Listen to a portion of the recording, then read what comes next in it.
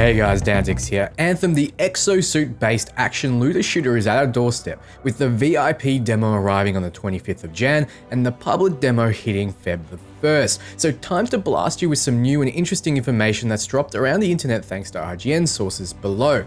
Today we'll be talking clans, or as Anthem calls them, alliances. We'll be talking the hub world, weekly and monthly missions, dailies, crafting, running through all the weapons, including timed grenade launches, and more. Before we start, I'm running a competition to give away a digital copy of Anthem. Follow the link below. So, I've been asked a lot of questions about crafting in Anthem, and I'm hoping I can answer them all now. First, how do you craft? Well, you find materials out in the world of Anthem or break down items. Crafting materials like this chimeric alloy. I hope I said that right. First though, you'll need to undertake a mission from Prospero. Finishing that will unlock the ability to craft not only components, but weapons, items that grant new abilities, and personalization parts to make your javelin look really cool. You'll find blueprints out in the world and you can craft an item of that blueprint up to the level your pilot currently is. The blueprints don't have their own associated level. So if you have a common assault rifle blueprint and craft at level 20, you'll get a common level 20 assault rifle. This means that blueprints will always be useful no matter the level you find them at. The developers have said crafting is a way to supplement your build. Say you found a masterwork or legendary item with a powerful property focused around hovering. You might want to craft until you get items that provide extended hover time. The fact that you can buy and craft personalization parts mean there will be a way to earn swag for your javelins without spending real money. We all know there's a legion of people just waiting for EA to overextend with microtransactions, and my YouTube spam filter catches hundreds of them a day, meaning they just click on every EA video they see, copy and paste the same comment, and expect to go from there. So I wouldn't be surprised if Bioware make this an extremely fair system that rewards playing the game. Just to reiterate though, there are no loot boxes and there is no pay to win. You have the option to pay for specific cosmetic items, but you can see what they are and their price before you spend money. Now moving on, what I really want to talk about is clans, guilds, alliances, whatever you want to call them. They will be in Anthem.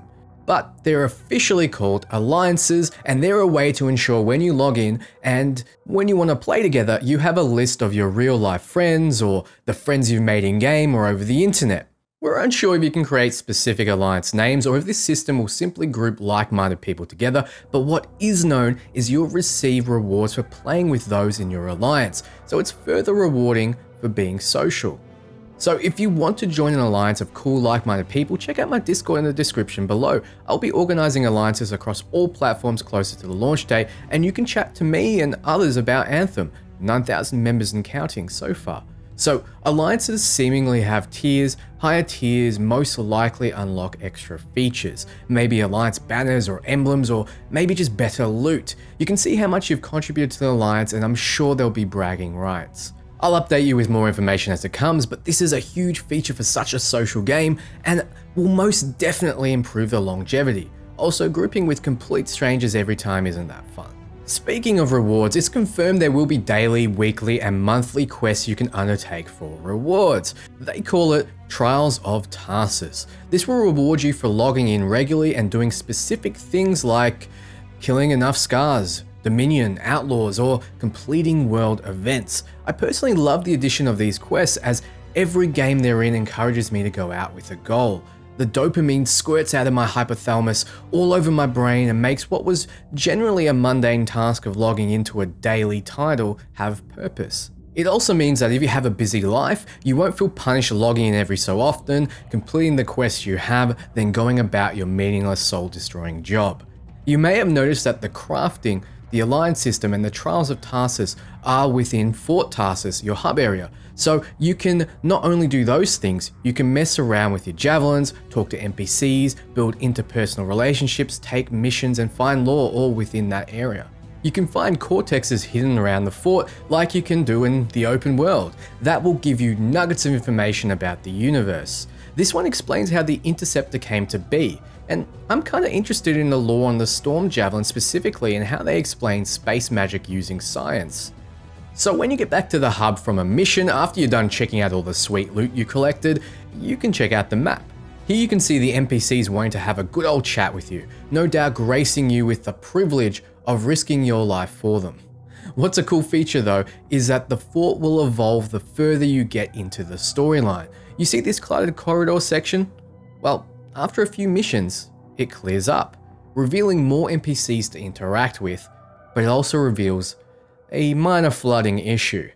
My assumption is this getting fixed will result in you being able to interact with another area in the fort. While you're in the fort, you can browse all the weapons you have, the components, the gear, the consumables, and you can craft and junk items. We haven't seen much on consumables yet, but it's led me to believe there will be Mass Effect-like temporary one mission only buffs you can apply before you start. It might be something like an increase in a specific damage type or better shields, but that little boost will really help in higher difficulties. I imagine the Anthem will be the same as Mass Effect in that way. That the little push will help those under-geared into harder content more than it is to push those incredibly geared up a bit further. Now looking at weapons, we can see here that there are 300 slots. Yes, you can have 300 items. That includes weapons, components, and gear. Right now we see 11 being used. 300 though is a hell of a lot, and considering that you can dismantle items for their components, I don't foresee you having this filled up, as weapons and components can mostly be used across all javelins, and we don't know if there's a way to increase the amount of slots you can have with levels. So in this menu we see all the weapon types. Within these categories are subcategories though of those weapons. So for example, sniper rifles come in a few flavors. Some have your standard big powerful long range shot, others have a charged explosive round. First are the heavy pistols. Why, you ask, would anyone use a pistol in an armored exosuit that has missiles, lightning bolts, and lasers? Well, these are basically hand cannons. Think of the pistol from Halo 1 or the hand cannon from Mass Effect 3. They fire slow, have low ammo, but are accurate and hit very hard, especially on headshots or weak point shots. The different types seemingly have different rates of fire, and the heavy pistols can be equipped by all javelins except the Colossus. You see, thick boy hands aren't delicate enough to hold such a dainty weapon. Next are the shotguns. Do I even need to explain this weapon? Ever since Doom, the shotgun has been a staple, a favorite of gun nuts everywhere. If you plan on getting up close, the shotgun is your weapon. The different types focus around rate of fire and burst modes, and well, all javelins can use them. Assault rifles are your bread and butter medium range option. Well, medium at everything really, even rate of fire, damage, range, and ammo. The different types of assault rifles seem to differ in damage and rates of fire. All javelins can equip assault rifles. Next is marksman rifles, which is what you'd get if a sniper rifle and an assault rifle had an unholy child, and it functions kind of like what you'd expect. Higher power and range, but lower rate of fire and ammo. The difference between the types we know of seem to be around rate of fire and burst modes. It can be equipped by all javelins. Next is the machine pistol. This is your Uzi, your rapid fire close range option. Think Mass Effect 2 and 3 Vanguard with the machine pistol. That's how it works, getting close, spray, pray, and your enemies pay. Originally this was seemingly restricted to the Storm, Ranger, and Interceptor, but the Colossus can in fact use them, so it's a win for that hunk of metal. The pistols seem to focus around different rates of fire, power, and accuracy. Next is the light machine gun. This is the assault rifle and the machine pistol if they had a hyperactive ADHD devil spawn. Well, the assault rifle is really getting around. Well, look, you've got to try these out to truly understand the difference, but it has a high rate of fire and lower damage and accuracy per round. The different types seem to revolve around the damage and rate of fire. The light machine guns can be equipped by all javelins. So next is the sniper rifles, and they have the longest range out of any weapon in the game, which you'd expect. Sit back, zoom in and look down the scope, and pop some scars' heads off. There's the normal sniper you know and love, hitting hard, long range, low rate of fire, but there's also one you can charge to send out an explosive area of effect shot. And there's also ones that have slept with the assault rifle as well, and have a high rate of fire. Snipers can be used by all javelins. Next is the first heavy weapon, the autocannon. The autocannon is basically a minigun with the rate of fire increasing the longer you fire up to a point.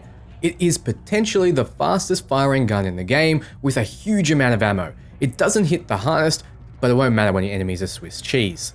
The different kinds focus around increasing the accuracy the longer you fire, even higher rates of fire and higher damages. The autocannon can only be held by the thick boy Colossus, and it's pretty much the size of a human being. The last weapon type is the grenade launcher, and we all know what that weapon is about, lobbing explosive projectiles at your enemies. It has low ammo, so you won't be able to spam it, but it does high area of effect damage. The different types include a sticky grenade version, one that functions similar to a rocket launcher, and a traditional bouncy grenade type. The Colossus once again is the only javelin that can equip this weapon. So those are the weapons we know exist, but there'll be plenty more surprises to come, I'm sure, especially when they're modified by masterwork and legendary abilities. So thanks for watching, guys. Hopefully this has provided a nice jolt of information to sustain you through. But if you need a bigger hit, be sure to like the video and comment what you'd like to see next, what questions you have, or what you enjoyed, and I'll try to get to them. Also subscribe and hit that bell button for much more Anthem content. It really helps a lot. But if you want to go the extra mile, I just started a Patreon page. I plan to make in-depth coverage, stream, Twitch link below, make tutorials, and play with you guys, so buckle up. Thanks, and see you soon.